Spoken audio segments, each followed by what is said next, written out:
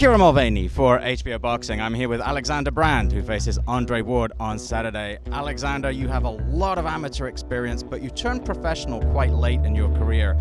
Did you ever expect to get an opportunity like this to fight one of the best fighters in the world? That's actually what I worked for. That was the idea from the beginning, to actually have a chance to fight with a great fighter like Andre Ward. But I fought Olympic medalists, champions that are now currently or past champions, so he's no different than any of them.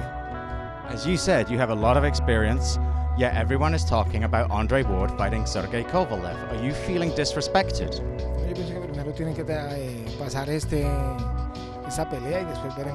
As we say in Colombia, they're trying to put the saddle on the horse before they can ride it.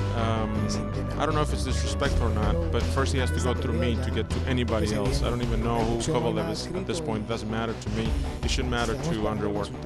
What do you have to do on Saturday night to Andre Ward to make sure that he doesn't get that date with Sergey Kovalev? I gotta do my fight. I gotta use every tool that I have.